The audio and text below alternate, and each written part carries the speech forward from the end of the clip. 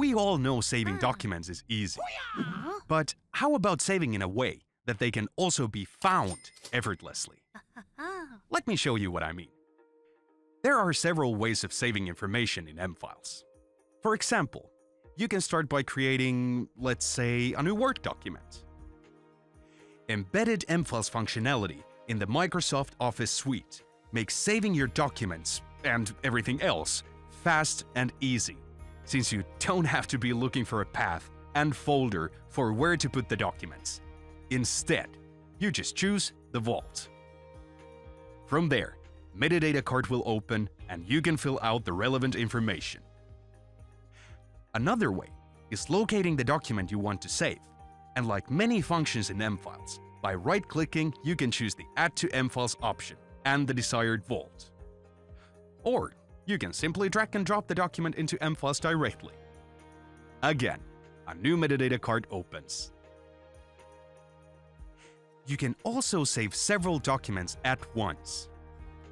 Just select the documents and save them by right-clicking or dragging them into MFiles. When saving multiple documents in one go, you don't have to fill the metadata for each document separately, as you're able to choose to use the same values as defaults for the next document. This will save you time and effort.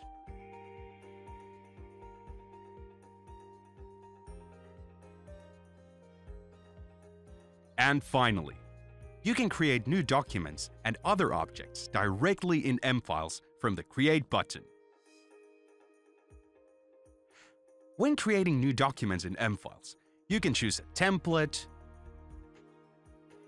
start with an empty document, or make a copy of an existing document. Can you guess how that is done?